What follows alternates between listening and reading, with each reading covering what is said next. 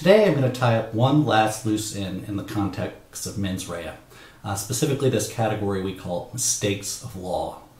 So what is a mistake of law? Well, we'll get to that in a minute. It fits within the general area of ignorance of the law is not a defense.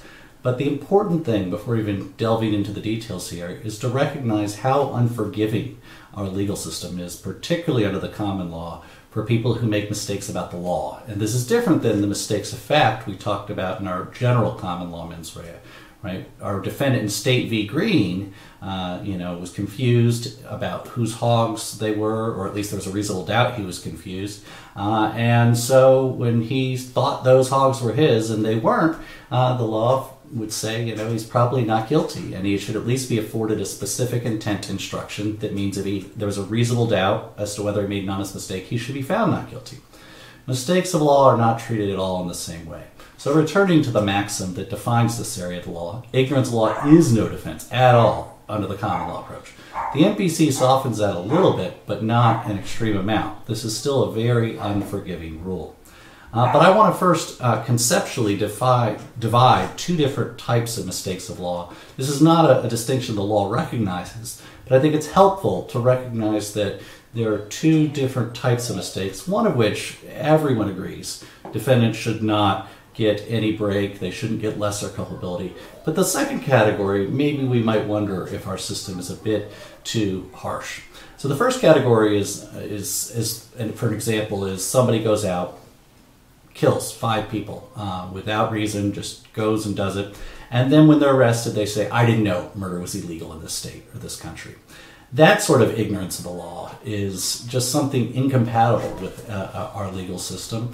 We have an expectation that people have a general awareness of the law. We can't, consistently provide actual notice to every single person and ensure their comprehension of the law. It's just not how our system is designed. And so that sort of ignorance, where you don't even know there is a law and a core crime you just basically ignore, that's something our system just cannot forgive the way it is put together.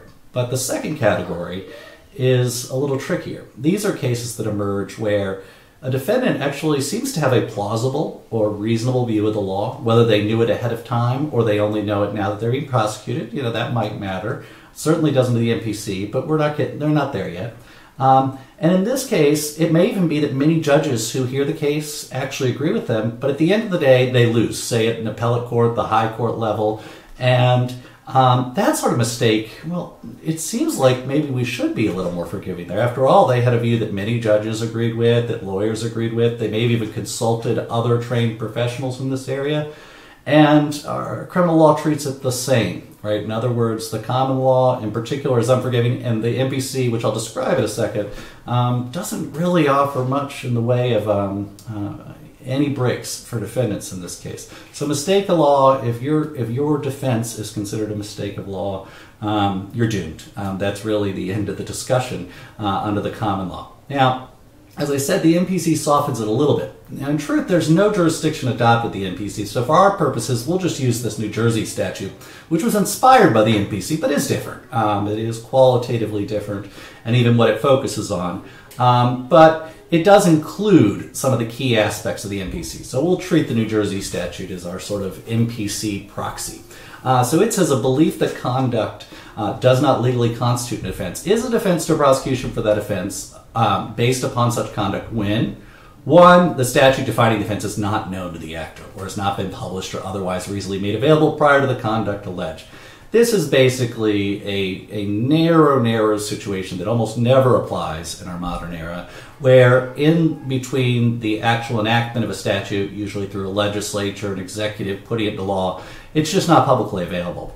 This sometimes can still happen with city ordinances, which, the bigger cities are often slow to put it up on their websites or to publish it in print.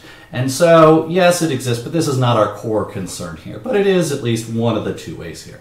The second one, and this is where the MPC was influential for New Jersey, the actor acts in a reasonable reliance upon an official statement of law afterward determined to be invalid. So that's where you see they thought that their view was right, but then eventually a court decided it was wrong. And it could even be the trial court in that case, or erroneous, contained in. And then we see 4 different possibilities here. A statute, So that's pretty rare, but if you have conflicting statutes, I guess it can emerge. A judicial decision, meaning there's precedent on point. And this we'll see in the Iowa case how this plays out under the common law versus the NPC. Opinion, judgment, or rule. An administrative order or grant of permission. So this is where we focus on the executive branch there, than what they could do. This is particularly true at the federal level. Certain crimes are defined not just based on statute, by subsequent regulations that are published. And so an administrative act or grant of permission relevant to those regulations can fit within this sort of category. But since New Jersey is only dealing with New Jersey crimes, it's only dealing with New Jersey administrative acts. And then D, an official interpretation of the public officer or body charged by law with responsibility for the interpretation, administration, or enforcement of the law defining the offense. So this category here, can include a few people, but importantly, not everyone within the executive branch. So even within, say, a district attorney's office, not any DA can give an official interpretation of a law that a defendant could rely on. It have to be somebody who's charged with this particular area of crime. Right? If it's a sex crimes prosecutor, they can't interpret a drug crime. So, there are going to be people who fit under this executive umbrella, but not everyone. And so in these instances, under the MPC, a defendant can argue they are not guilty. And they don't come up that often, but we'll look through our cases and then return to this MPC and think about how they would be different. So the New Jersey statute, for our purposes, will essentially be the MPC. Okay, so we have a series of cases here, and this is one of the few times I like to use older cases. There's the book emphasizes recency, modern cases, but the reason that mistakes of law, older cases, I like a little bit better is twofold. One is they're often purer, meaning there's not as much confusion about which way the law should be. The opinions are often focused on much more limited, narrow issues, just because of the time and the way judicial opinions are written. So it's one area where I like the cases just to be a little bit cleaner. But the second thing is I also think it's good when looking at mistakes of law to take yourself out of your current frame of reference, because that helps situate you in sort of the defendant's worldview, which is to them, this law seems crazy or foreign or it just doesn't seem reasonable for it to be applied to them. And lots of the modern cases are situations where you all, already have maybe some information and you're too much in your comfort zone. So the Hopkins cases, the Iowa cases are good examples of where you look at it and you have maybe that same strange reaction the defendant does. So the law has not substantively changed here under the common law. So I use a little older cases and just wanted to explain why.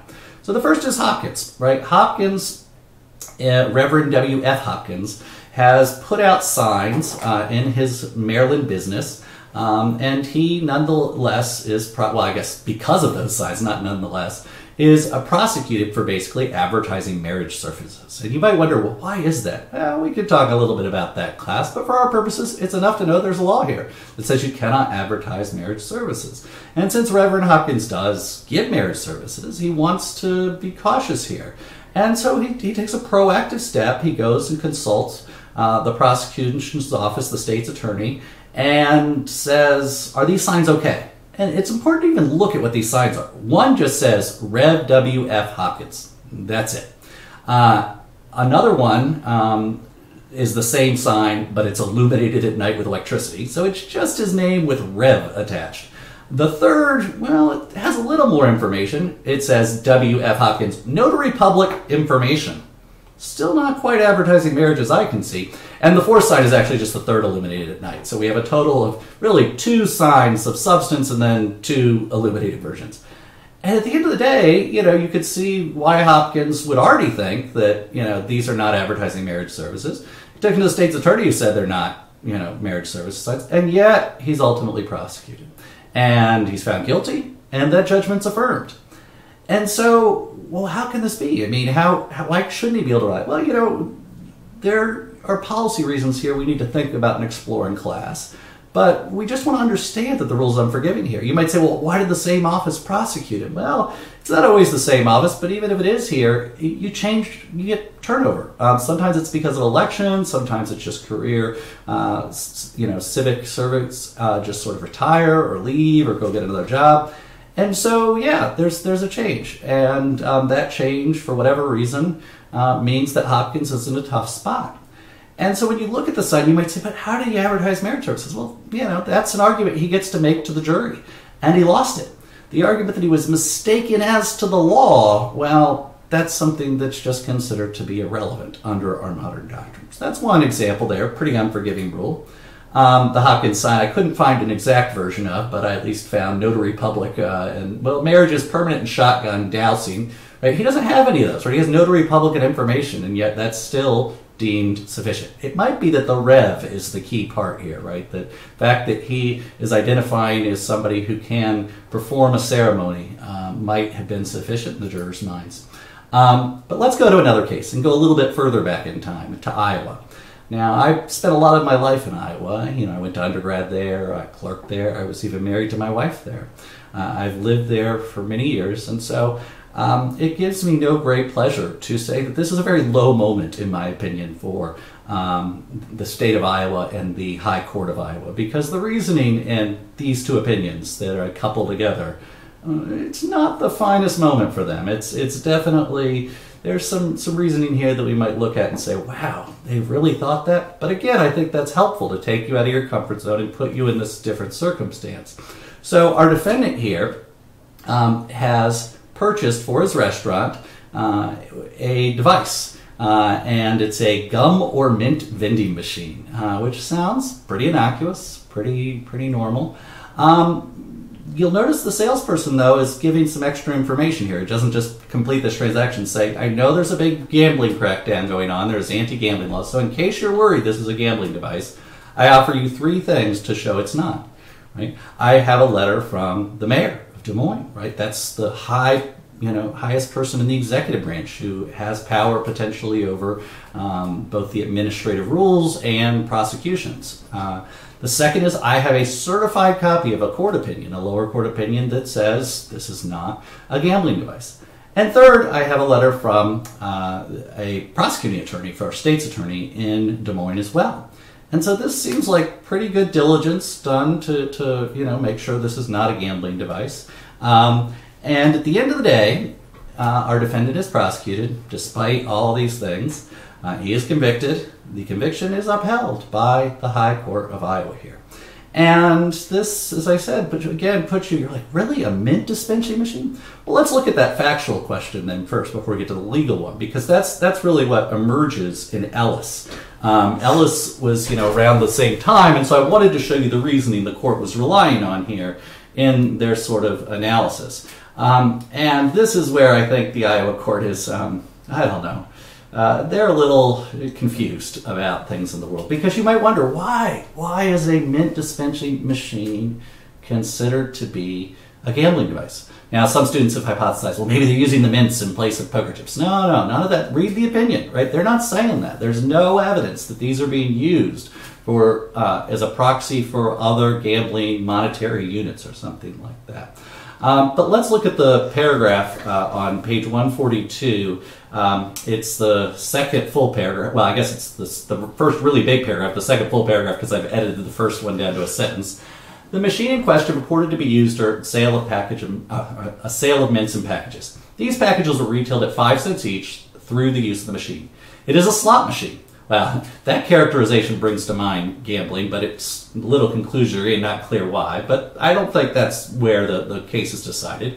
The nickel goes into the slot, see the slot part, and the purchaser pulls a lever. So yeah, there's some physical resemblance here to a slot machine, but it's still kind of strange to think of, whereby the mint package is delivered into the hand of the purchaser. This result is invariable. Now this seems pretty important, right? Invariable we don't usually associate with gambling. In addition to the package of mints, chips are sometimes delivered also. These chips are metal discs, which are stamped as being good for 5 cents in trade, which is basically the value of a free mint, right? In other words, every time you get one of these chips, you get the value back in your mint. You got a free mint.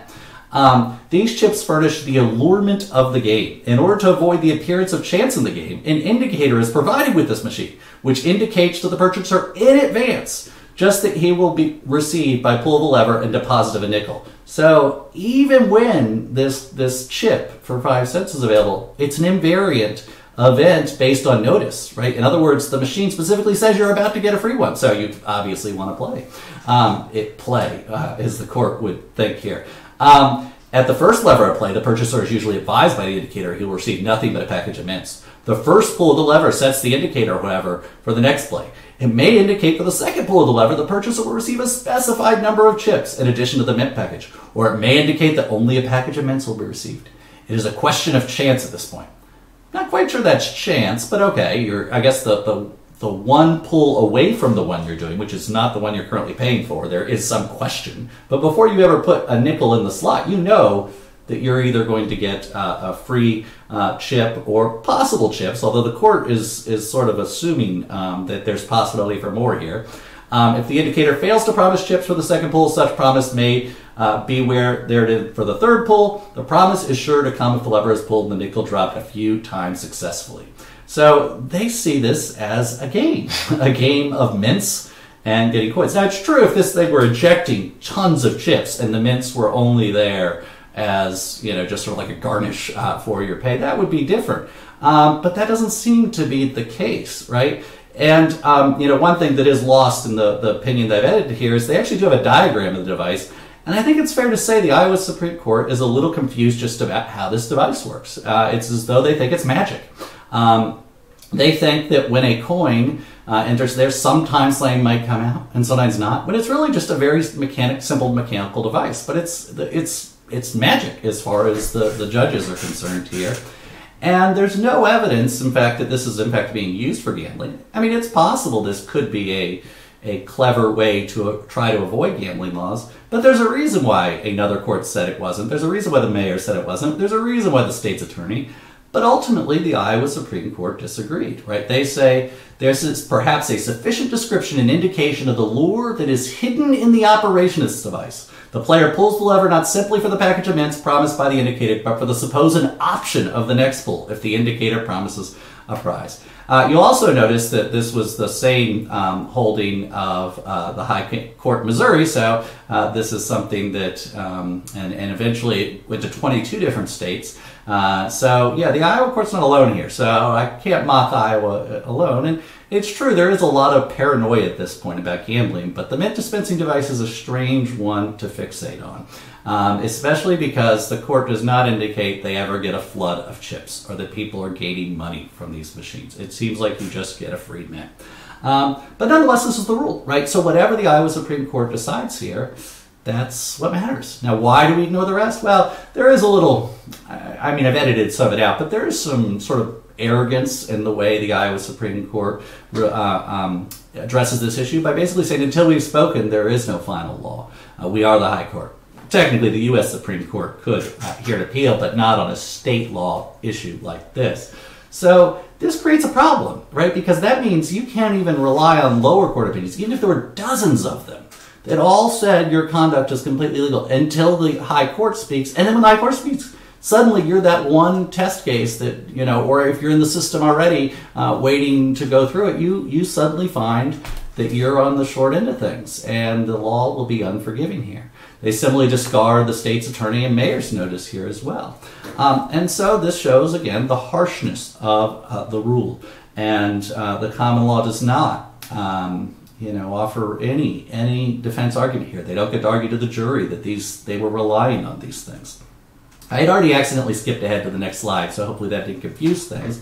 But moving on from our three older cases, I just want to highlight that this problem becomes bigger the larger our criminal law grows, right? So the more, detailed, intricate, crimes we have defined, the more likely we're going to have defendants that are making mistakes, because it simply becomes unreasonable for anyone, even trained lawyers, to know all the aspects of all the laws. Now, maybe certain laws which are targeted on specific populations or industries, well, they can be on notice, but any generally applicable law is inherently problematic for this mistakes and the unforgiving rule of the common law. But the common law does not adjust in this area. It is not. The ignorance of the law maximum is held strong. So there is one limitation, though, constitutionally to it. It's not much of a limitation, but it's embodied in Lambert v. California. So Lambert v. California involves a registration statute wherein a defendant who was punished or convicted or punished for a felony in the state of California and takes residence in the state of California must basically provide notice that they are a convicted person to the local jurisdiction, and they have to do so if they stay for any period more than 5 days. And it requires any person having to place a vote outside the city to register if he or she comes into the city on 5 occasions or more during a 30-year period. Well, Justice Douglas, who you might remember from Papa Cristo, finds this law to be unconstitutional under a due process notice rule. Now, the exact test that comes out of Lambert is, not precisely defined, but you can pick up the pieces here, particularly the last sentence of the first full paragraph on page 145. But the principle is equally appropriate where a person wholly passive and unaware of any wrongdoing is brought to the bar of justice for condemnation of a criminal case. So it's important here, the conduct of the defendant is wholly passive, meaning they did nothing. They sat on their couch, right? Or they were watching TV, whatever they were doing. It was not that they were engaged in affirmative action. We might think of this as, at a minimum, a crime of omission, but it might even be narrower than that. It might only be certain crimes of omission that are applicable in this. So that's one criteria. And the second is they have to be unaware or wholly unaware. If you think wholly modifies unaware, which is actually how later courts have done it, typically, then we mean you don't have not just notice, but you have no sort of constructive notice. There's no reason to think you should know in these cases. And because that seems to be the case with Lambert, it's unconstitutional under the Due Process Clause, and the statute is struck down. So this allowed a defendant who was ignorant of the law, in this case the registration statute, to not just argue that their mistake law should be a defense, but actually it bars prosecution, right? So it's a constitutional limit. And so this applies to the common law rule as well as the MPC. So we haven't actually delved into the MPC, but a constitutional rule will always apply across all jurisdictions. Now, the dissent here by Justice Frankfurter remarks that this is basically an outlier, they don't like the rule. And in many ways, and we'll talk about this more in class, I think Frankfurter's right to say that this was sort of an outlier. And even though the Supreme Court has still cited it here and there, even in the last 20 years a few times, it doesn't seem to have had much effect. Lambert challenges are almost never won. And of course, you might have heard of a certain form of registration statute, sex offender registries. And they, despite some initial pushback from certain courts, and I was involved in a couple of those cases helping out, they've lost everywhere at the appellate court level. And so we'll talk about why in class. I'm going to leave that hanging for now. I want you to think about, well, why? Why is this statute unconstitutional, but all the sex offender laws we have across the United States, how have they been upheld? So this is a limitation. But generally, the common law, in most of our cases, ignorance of law is not going to be a defense. It's just, in this narrow case, constitutional bar to prosecution, which is slightly different than saying it's a defense or it's a mens rea issue at all. Let's think back now, going through the MPC here. How would our cases turn out differently? Would they turn out differently?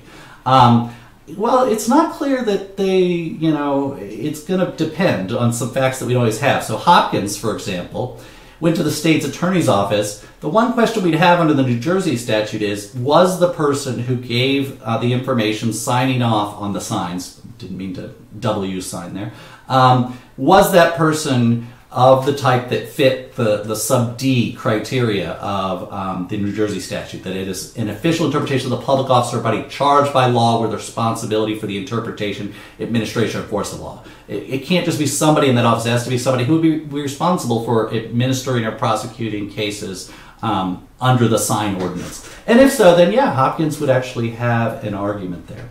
What about the Iowa cases? Well, the Iowa cases, you can see, which would definitely come out different, right? Because we had B, a judicial decision.